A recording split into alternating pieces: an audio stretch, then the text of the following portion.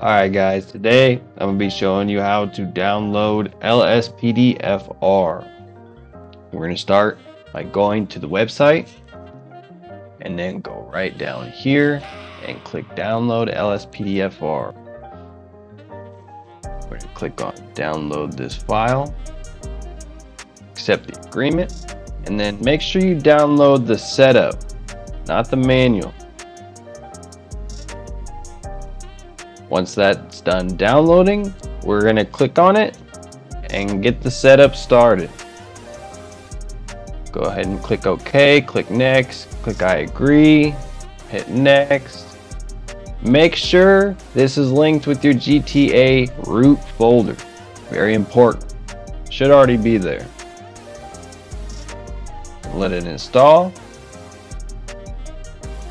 Now we're going to go to the configurator, which is going to start Rage plugin hook. Rage plugin hook is going to act as a loader for all of your mods.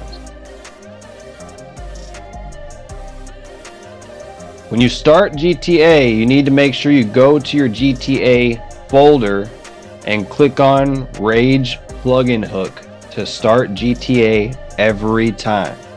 You have to do this every time when you start GTA, or else your mods will probably crash.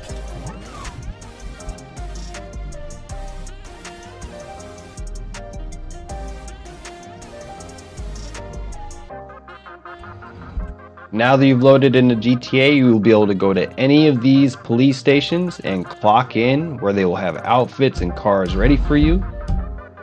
And you will also see you have the LSPDFR tab on your pause menu. You can add callouts to these too. There are callout downloads on the website. Make sure you guys hit that like button and check out the channel for more mods.